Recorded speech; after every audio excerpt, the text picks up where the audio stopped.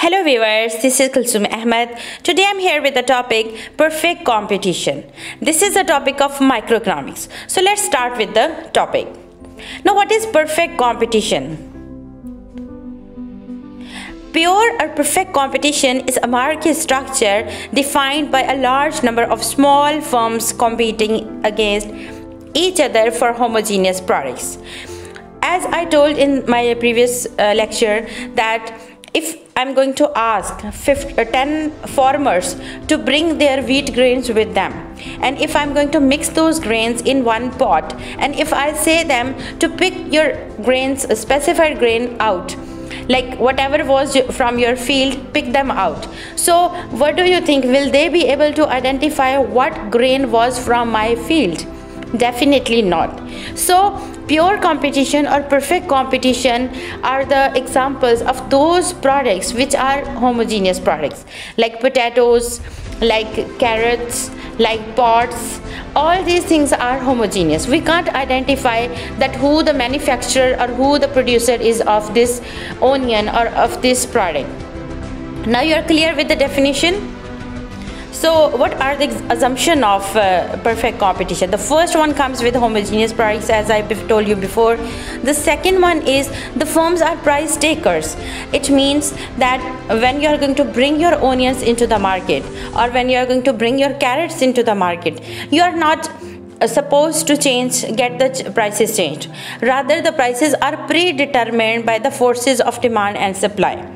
Means your product or your production cannot change the market prices. So market are predetermined and you have to just accept those prices which are already been decided by the forces of demand and supply. Then comes market share has no influence on prices. So no matter you are harvesting on 100 acres of land, or on 10 acres of land, or on 5 acres of land, your production has nothing to do with the influences on the prices.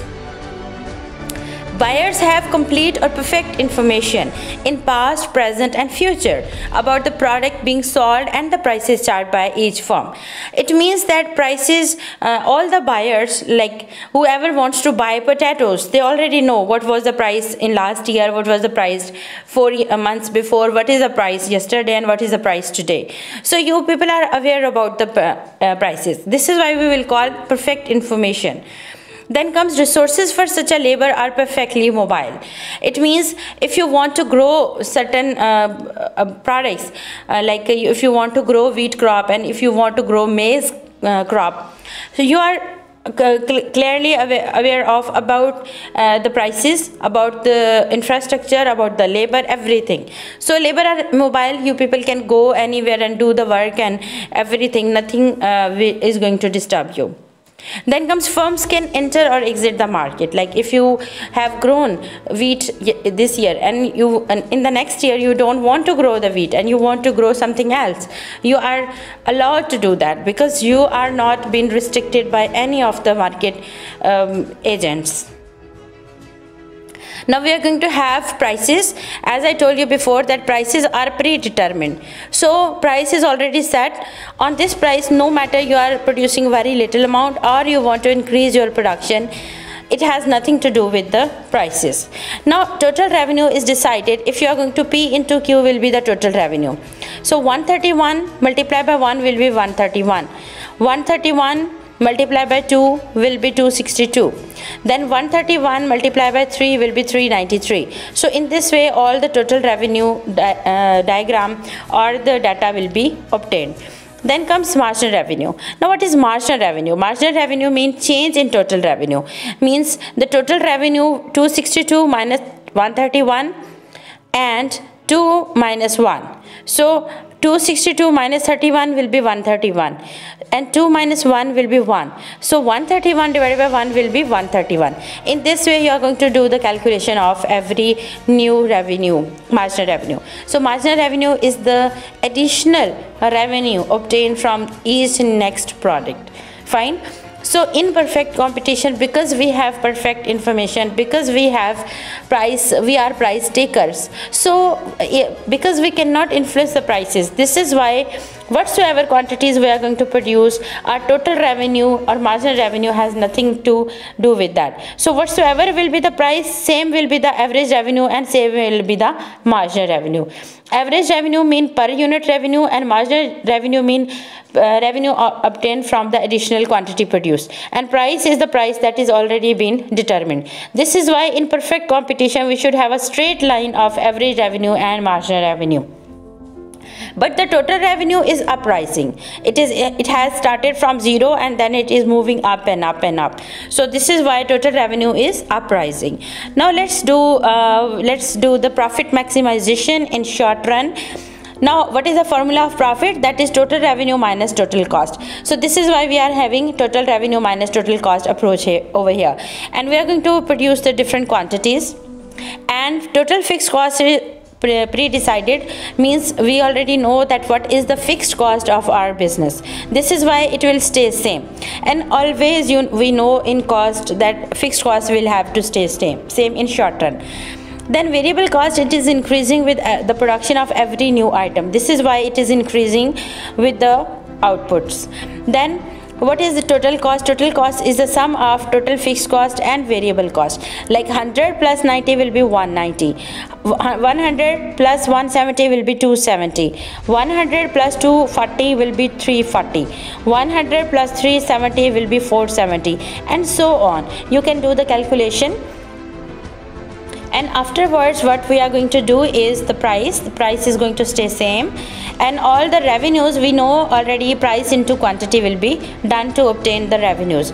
So what is the price? That is already we know, that is 131. 131 multiplied by 1 will be 131. 131 multiplied by 2 will be 262. 131 multiplied by 3 will be 393. So in this way we are going to obtain total revenues.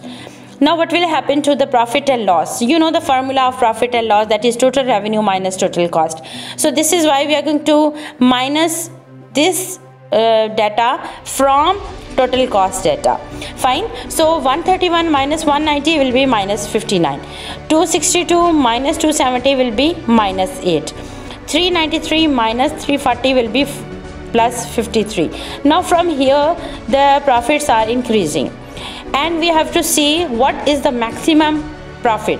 So when we are having 9 products, our profits are maximized.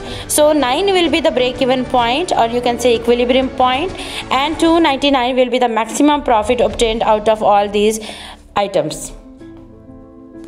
Now marginal revenue and marginal cost approach. Previously we learned about average revenue and average cost approach, and here is marginal revenue and marginal cost approach. So this approach will let us make the diagram and will allow us to get to know what is the actually equilibrium point and what is the break-even point.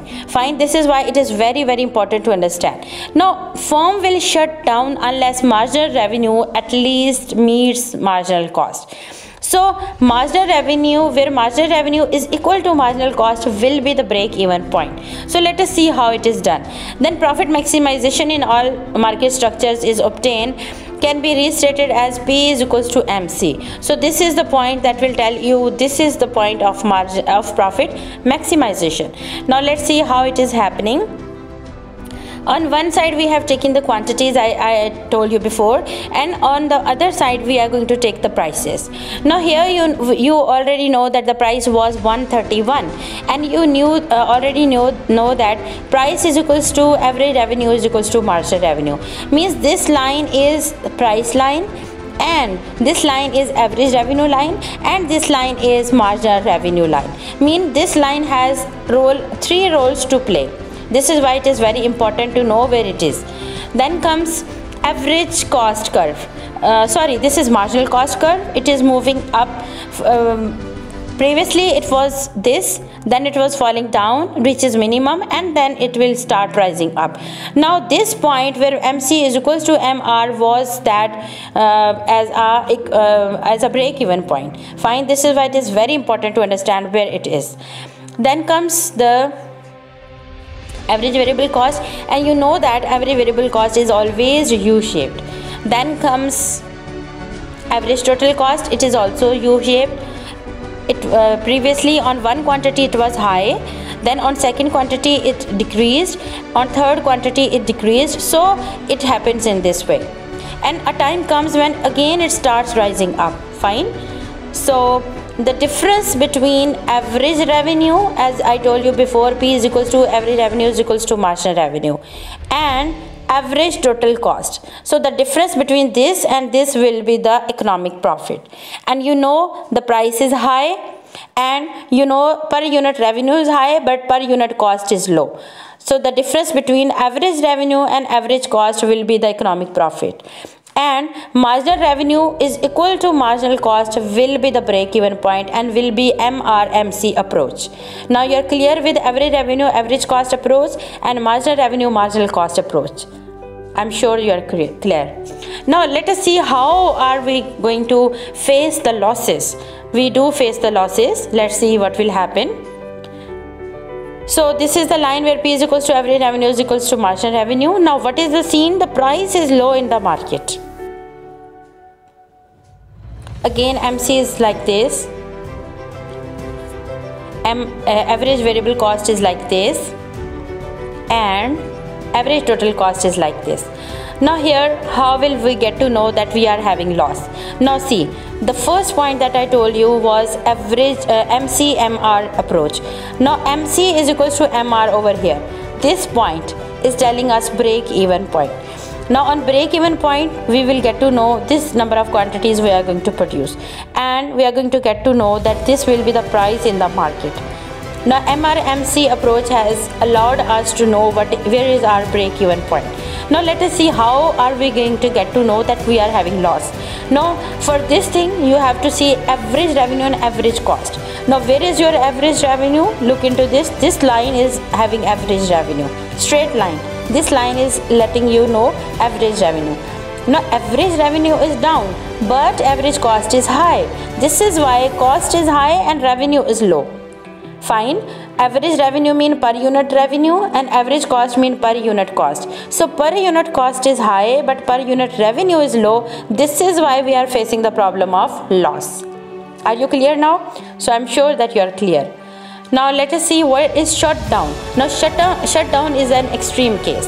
This is the case that is never acceptable, because over here the company is facing two type of losses, fixed cost loss and variable cost loss. Now again we are going to start with the straight line. Now when you are going to draw this on your copy, how will you make? You are going to have a vertical x and you are going to have a horizontal x.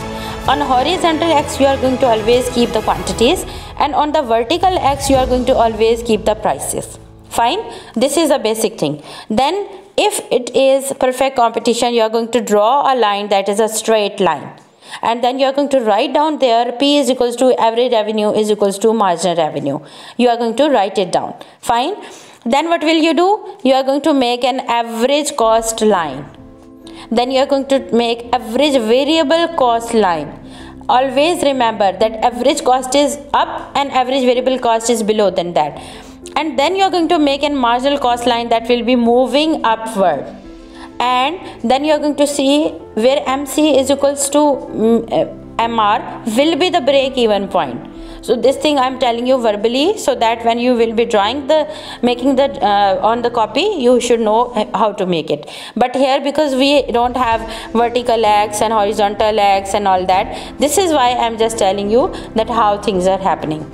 Now see, this is your marginal cost, then this is your average variable cost, and then this is your total cost. Now see, the difference between average total cost and average variable cost is known as fixed cost. So here we are going to have two sort of losses.